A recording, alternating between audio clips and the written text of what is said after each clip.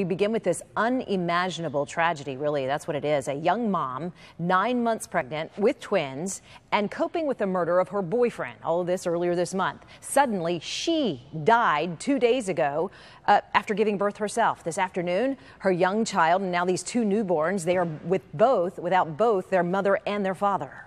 No tengo palabras. Acabo de perder mi hija. I don't have any words. She just lost her daughter. We're just in Stephanie Caceres was in the ICU as her boyfriend and father of her 3 children was being buried. Hivan Succo was shot and killed in his apartment 2 weeks ago. He was buried just yesterday. Then, less than 3 hours after his burial, she died of an infection that she apparently contracted during her C-section. And now's Alana Quillen live for us this afternoon to tell us just how this family and friends are coping today. Alana? Well, Shannon, just moments ago, Stephanie's family made their first public comments since Stephanie's sudden passing yesterday. They are obviously heartbroken, but she worked here at Juan Bautista Pediatrics, and so many of their patients and families have brought all of these donations in for the family. We've got diapers and baby formula, all of her coworkers rallying to do anything they can to help.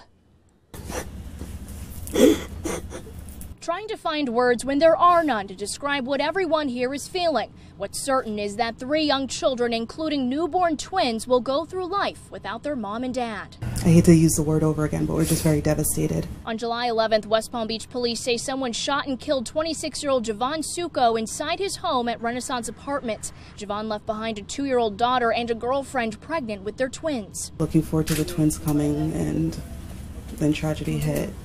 And then double whammy hit, and now we're just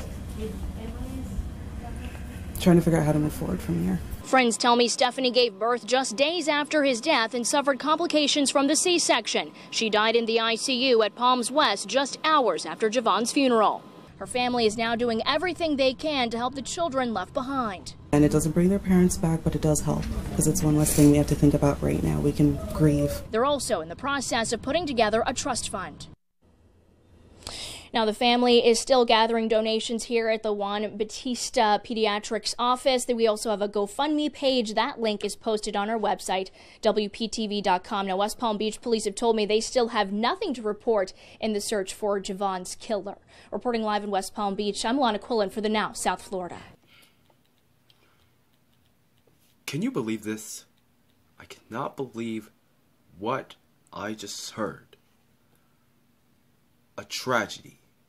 Number 1, I found out that a whammy hit and a double whammy hit.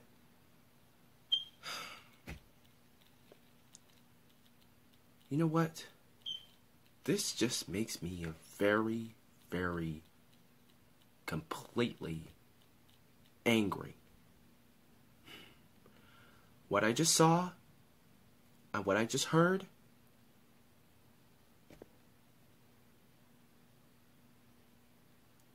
this just makes me mad.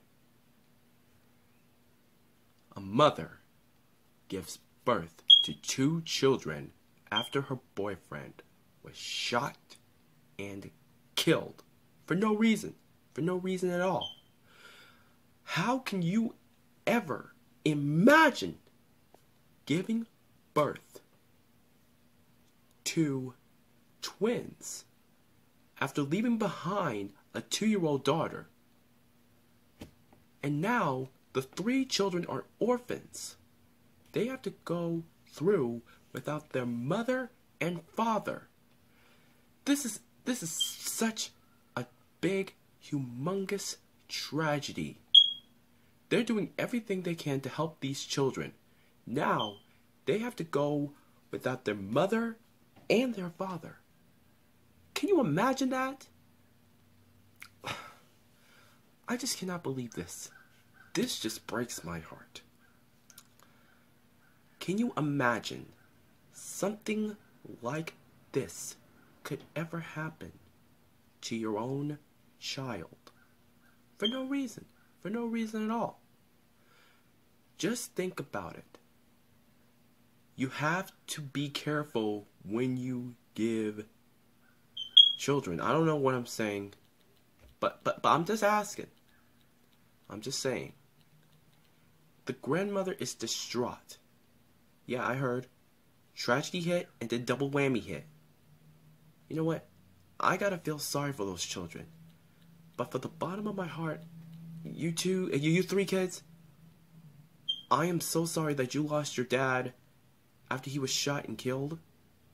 And then you lost your mother. Your mother just died in childbirth? That doesn't make sense. That doesn't make sense at all. And your grandmother is distraught. You know what, kids? I feel for you. I feel for you. Listen. The moment that tragedy hit, it broke everybody into tears. Just think about it. Any person who go through without their mother and their father, it kind of makes me sick. I just don't know how it could happen, but it did. And it just happened. It happened from the blink of an eye, a blow of an eye. That can really happen to anyone around the world. You guys are watching this on YouTube, but this is a devastating decision that the mother had to make. Now she's with her boyfriend up in heaven. And I cannot believe this. How can you imagine this? A mother died giving birth to two twins, and then after losing her boyfriend for being shot, and they haven't identified the killer. The moment I heard this on YouTube, the mother was crying on that TV station. I'm completely upset, angry, enraged.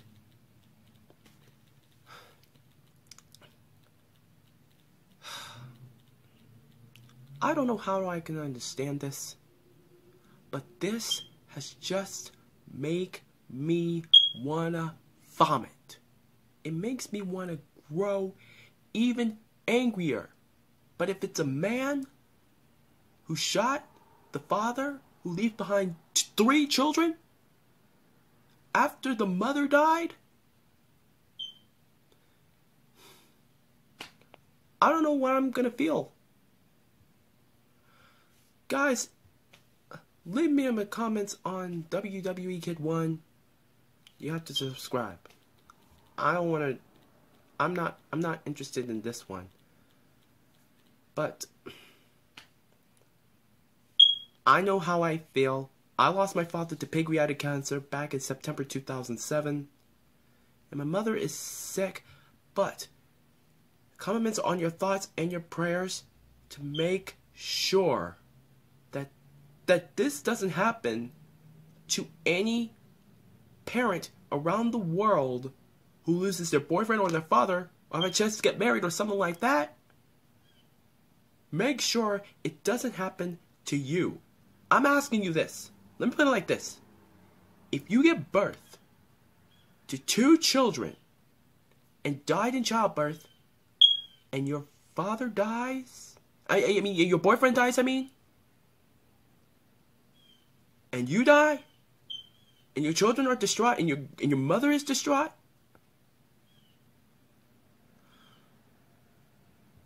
how would you feel? How would your grandmother feel? How would your mother feel? How would you feel?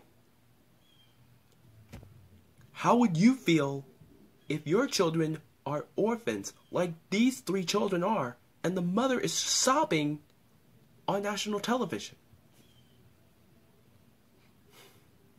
You know what? This just makes me sad. Our thoughts and our prayers goes to our 3 grandchildren and our families.